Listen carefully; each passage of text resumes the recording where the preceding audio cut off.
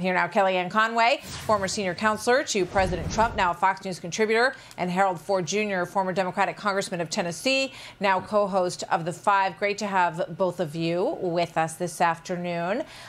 You know, the age issue is real. It's a question that I think a lot of voters will grapple with on both sides. They're only 4 years apart, President Trump and President Biden, although well, you know, everybody can judge what they think about that. Kellyanne, you know, you were this weekend out in Las Vegas where there were a number of people who want to be the Republican nominee and a lot of hankering for new leadership. Here's Nikki Haley, just one of the speakers this weekend. Watch. It's time for a younger generation to lead across the board. After the midterms, I'm more determined than ever to fight with everything I've got to bring strength back to our country. So, Kellyanne, you also spoke to the crowd. What did you have to tell them about all this? Well, I told them I'm not running for president in 2024, so I'm going to tell them what they need to know, not what they want to hear. And look, I was steps away from Nikki Haley when she gave that address. I was steps away from Ron DeSantis when he gave his address right after her. Neither one really mentioned Donald Trump's name, but they were giving a lot of credit for the great accomplishments, particularly in an audience like that, Martha and Harold, where they are thrilled about the Golan Heights and the Abraham Accords, and President Trump being the first of 7 presidents to keep a promise to move the Israeli embassy to Jerusalem and recognize it as the capital of Israel. So the President Trump also spoke by video, was very well received, got standing ovations. Look, I think that the Republican Party, the Fox News voter analysis shows that they improved their margins among Jewish voters last week or 2 weeks ago by 6 points. That's been steadily increasing along with Hispanics and African Americans and suburban white women. So we see some of these demographic groups coming over to the party of the worker. Look, it's a free country. People can run for president if they like. I will tell you firsthand, it's super hard to win a presidential election. It looks easy. Donors don't choose the nominees. Voters choose the nominees. There are a heck of a lot more voters out there than there are donors. Donors are lovely people, great people of integrity and quality, successful in life. But Kellyanne, my question is, do you think that it's time for new leadership? Do you agree with that idea? Do you agree with what Nikki Haley said? Is it time? With Joe Biden in the White House, absolutely. Happy 80th birthday, What about Joe on the Biden. Republican side? Joe Biden, you're every minute of 80. Happy birthday. But he was just on the cusp of being 78, Dean Phillips, when he was elected 2 years ago. I don't think it's age. I think it's ideas and policies. Joe Biden doesn't deserve a second term, Martha and Harold, because of his policies, because he has so recklessly spent trillions of dollars on things we didn't ask for or quite need.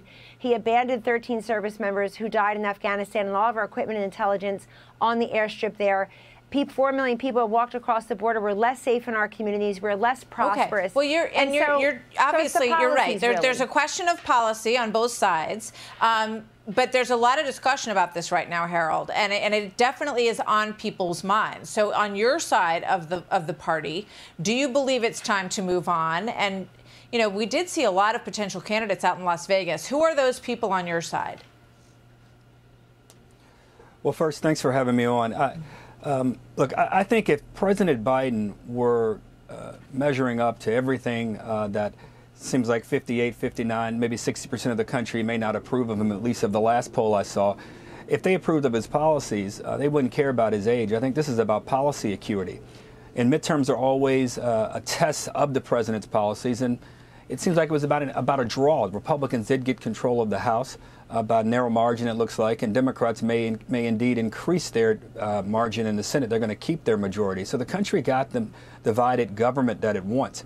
Who am I to say if someone's too old or too young to run? I was elected to Congress when I was 26, and they said I was too young. That was the main gripe against me, with my competitors in that race. So I'll let the voters make that decision. But I'll say this last election, what we saw was that voters, I think my takeaway from it for both parties is that people want people in Washington to work together. And if you do that, you'll be rewarded. If you don't, you'll lose. All right, quick question. I need a quick answer on this one, Kellyanne. This is Bill Barr talking to Barry Weiss about what he thinks the former president will do if he doesn't get the nomination and someone else does. Listen. Okay. The threat is simple. Unless the rest of the party goes along with him, he will burn the whole House down by leading his people out of out of the GOP. Trump's willingness to destroy the party if he does not get his way is not based on principle, but on his own supreme narcissism. So if he doesn't get the nomination, the former president, will he support the person who does? Yes, I think he will. But I think because of the Biden-Trump cage match rematch possibility here, Martha, you're going to hear a lot more about a third way, no labels, third parties. Oh, my God, neither of the above. So those folks will be raking in the millions to pretend that this country is actually going to elect a third-party candidate. It really never does. It just says it wants to. But look, I'm really proud that we have these young governors who are incredibly successful, some of whom are there this weekend and who are doing great things.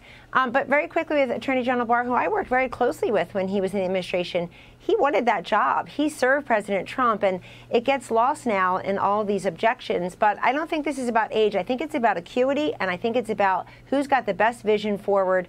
Biden is America, Trump's America. When were you better off? When were you paying less? When did you feel more safe and secure?